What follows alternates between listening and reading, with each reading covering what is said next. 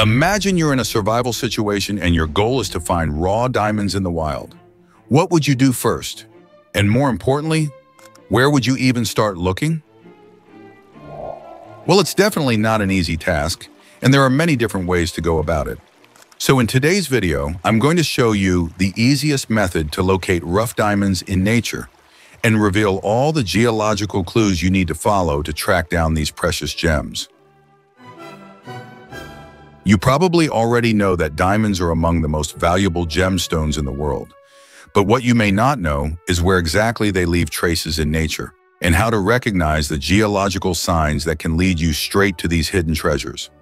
That's why it's crucial to understand exactly what these signs are and what types of terrain or rock formations deserve your full attention before you even start searching. And I'll also show you how to identify a raw diamond in nature using simple tests you can do at home. Because when it comes to finding precious stones in the wild, knowing where to look is only half the journey. The other half is knowing what a real diamond looks like before it's ever cut, polished, or turned into luxury jewelry.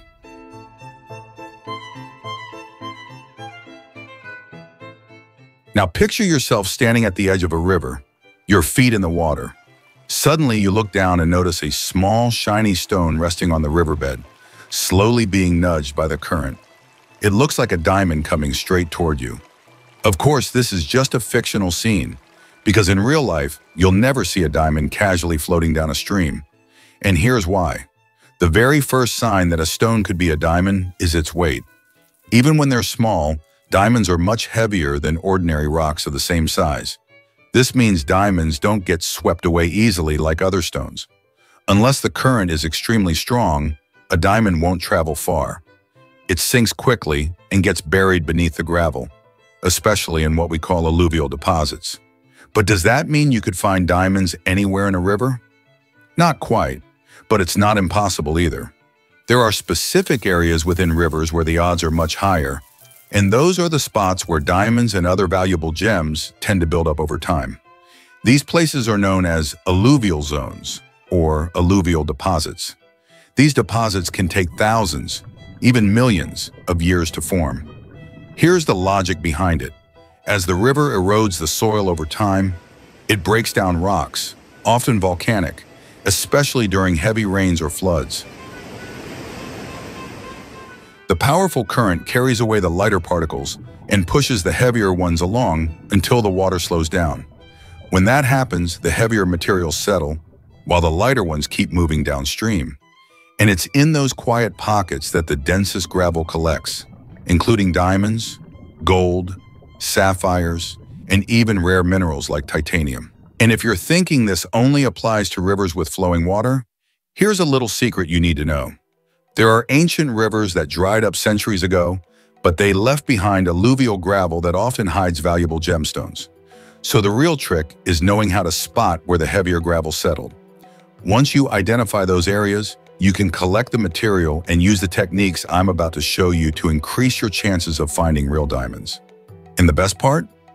Even if you don't strike a diamond, following this process could lead you to other precious stones like rubies, sapphires, tourmalines, and more, all of which can be just as valuable depending on size and quality. But if you really want to find high-value diamonds in your area, the first thing you should avoid is looking for diamonds directly. Yes, you heard that right. I know it sounds counterintuitive, but think about it. Trying to find a diamond without knowing what to look for is like searching for a needle in a haystack. Your odds are extremely low. However, unlike a needle, diamonds come with natural signposts, and these are called indicator minerals. And that's what you should be looking for first. Because without these minerals, it's almost impossible to know whether diamonds are even present in your region. So is this hard to do? Not really, and I'll show you the trick in just a minute. But first, let's break down what these indicators actually are. Basically, indicator minerals are heavier, more common rocks and minerals that form under the same extreme geological conditions as diamonds. That means if you spot them, there's a good chance diamonds could be nearby. The three most important indicator minerals you should learn to recognize are garnet, ilmenite, and chromite. These are far more common than diamonds, but they show up in the exact same geological environments. So spotting any of them is like seeing an arrow pointing in the right direction. Let's start with garnet, especially the Pyrope variety. It's one of the easiest to identify. Pyrope garnets are usually reddish or orange, sometimes darker or brownish. In rivers, they often appear as rounded, faceted, or even cube-shaped pebbles, sometimes polished by water. While garnets can be gemstones themselves, and even valuable, their main role here is to signal a promising location for diamonds. Next is ilmenite, a dark, almost black mineral with a dull metallic shine that can look like polished iron. It's dense, heavy, and typically shows up in irregular shapes with a few flat faces. On the Mohs scale, its hardness is around 6, meaning it can be scratched by a quartz crystal, which is 7. That makes it easy to test in the field using a simple quartz tip or sandpaper. Then there's chromite, which is also dark but with a rougher surface and less shine than ilmenite. It's even heavier, more opaque, and often has an irregular, lead-like texture, almost like raw iron ore. Finding chromite, especially in areas with volcanic history or ancient riverbeds, is another strong sign that you're standing above precious ground. These three minerals often show up together in river gravels, in ancient alluvial deposits, and they're way easier to spot than diamonds themselves. That's why learning to recognize them is such a key step in diamond hunting. Here's a practical tip. Every time you spot one of these minerals, mark the location, collect a sample, wash the gravel carefully, and use a set of sieves to isolate the heavier material. Whatever remains at the bottom could reveal even more clues. Or if you're lucky, a real diamond. Now here comes the real secret. Once you've identified the indicator minerals and confirmed that you're in a promising area, it's time to get your hands dirty, or better yet, wet. And while the idea of extracting diamonds from the earth might sound complicated, the truth is, the process is a lot simpler than it seems. All you need is a basic set of sieves, a bit of focus, and some patience. Ideally, you'll want 3 to 6 sieves with different mesh sizes. A coarse one for the larger rocks, a medium mesh for mid-sized gravel, and a fine mesh, which is where many diamonds like to hide. Start by collecting gravel from the riverbed or along the banks, especially in bends, deep pools, or slower-moving sections. These spots are perfect because that's where heavier minerals tend to settle. Once you have the material, place it in your largest sieve and begin to shake it in a gentle circular motion, letting water flow through the gravel. This movement helps wash away lighter particles like sand and small debris, leaving only the densest material at the bottom. With a bit of practice, you'll start to notice something. Even when collecting the same amount of gravel, the material that settles in the center of the sieve is always darker and heavier. And that's where you'll find garnets, ilmenite, chromite, gold, and yes, possibly a diamond. If you're working in a river with flowing water, the current will help do some of the separation work for you. But if you're prospecting in a dry riverbed or old alluvial deposit, just use a bucket of clean water and repeat the same process manually. Now here's the most critical part. Examine what's left at the bottom of your sieve with extreme attention. Diamonds don't look like other stones. Even the darker or oddly shaped ones have a unique kind of shine, a metallic glow like polished steel. One trick experienced prospectors use is to rotate the sieve slowly during the final rinses. This helps center the heavier materials, making them easier to spot. And don't be fooled by size. A diamond weighing just 1 gram is already a fantastic find. Even smaller ones, known as industrial diamonds, are proof that you're in the right place. And if you find one, don't stop. Keep digging, keep sieving. Because where there's one diamond, there might be more. And believe it or not, finding a lot of small diamonds can sometimes be even more profitable than hunting for a single big one. If you're searching in a river with flowing water, your chances just got even better. Because now I'm going to show you how to tell the difference between hundreds of ordinary stones and the ones that might actually be diamonds. When it comes to diamonds found in nature, especially in rivers, it's important to manage your expectations. You're not going to find a perfectly cut, sparkling gemstone like the ones you see in engagement rings or jewelry store windows. A rough diamond looks completely different. Most of the time it appears irregular, with rounded edges, sometimes even slightly polished, as if it's been sanded down by the river itself. That's because even though diamonds are the hardest minerals on Earth, they still get worn down by constant collisions with other rocks. So how do you tell the difference between a rough diamond and just another river stone? The first clue is its metallic luster. While most stones reflect light with a glassy shine like quartz or topaz, a diamond has a much more subtle, dense shine. It looks oily, metallic, almost like a polished piece of steel rather than a gemstone. This difference becomes obvious when you compare them side by side. Take a piece of quartz and place it next to a rough diamond. Quartz will look clear, almost like glass. The diamond, on the other hand, looks more opaque, but with a deeper, more intense reflection.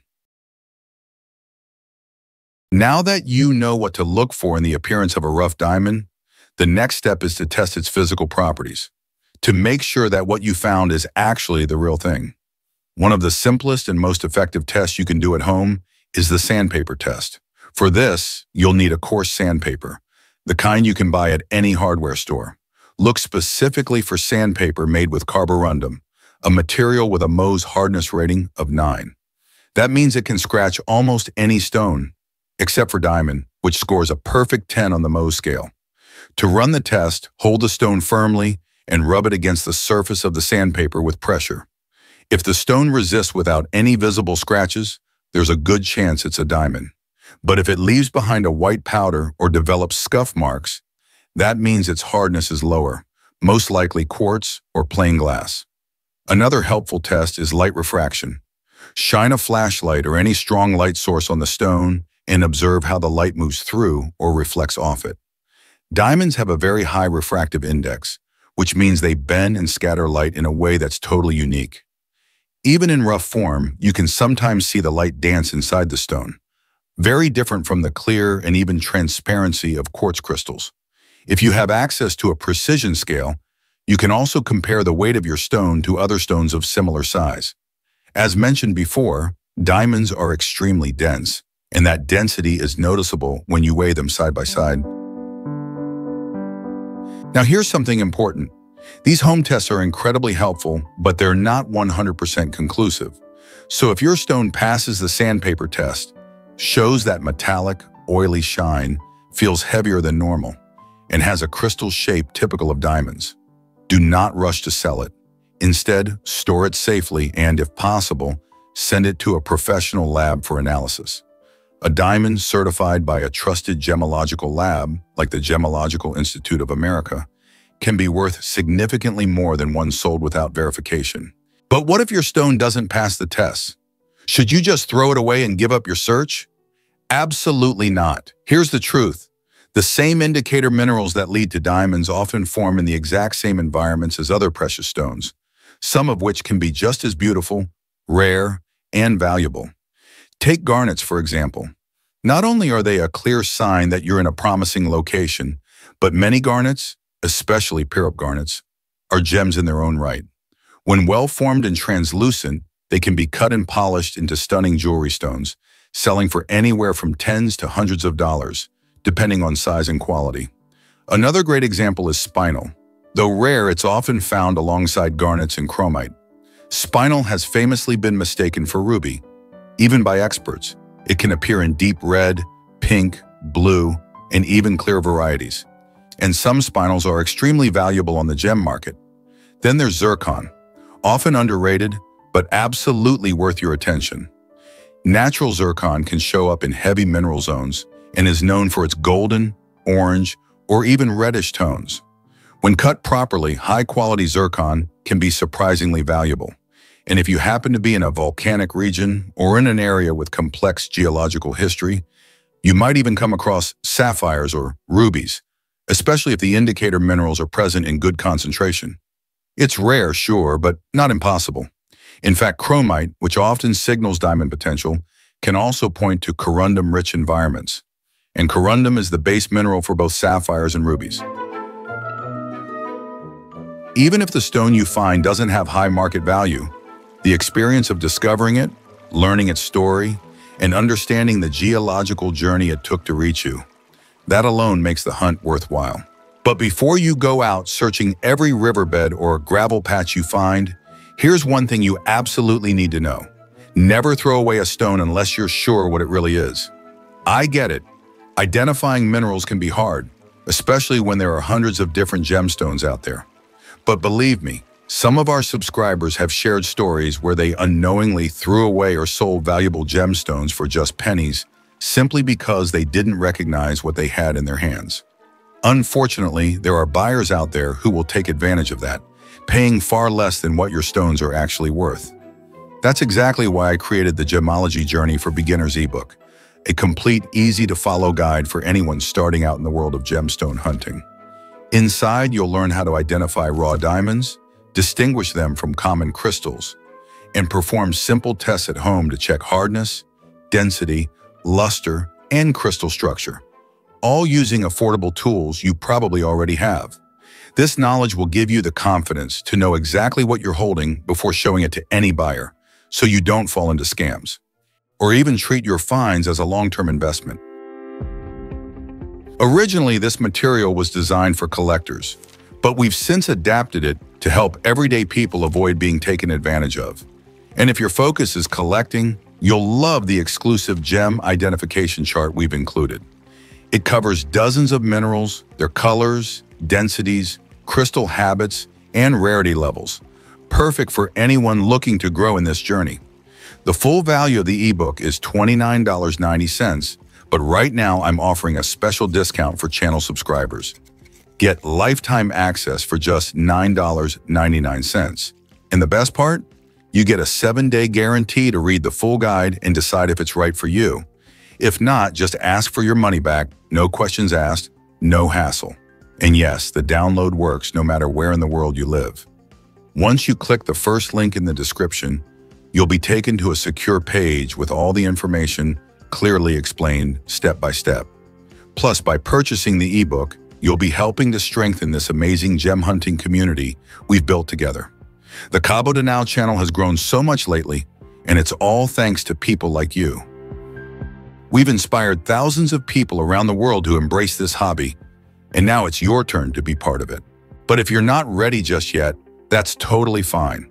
Just hit subscribe and keep learning for free with us. In the next episode, I'll show you how to spot other hidden gemstones in your area, like jade, rubies, sapphires, and even tourmalines. And some of them can be worth more than diamonds. So thanks for liking and subscribing. Good luck, gem hunter.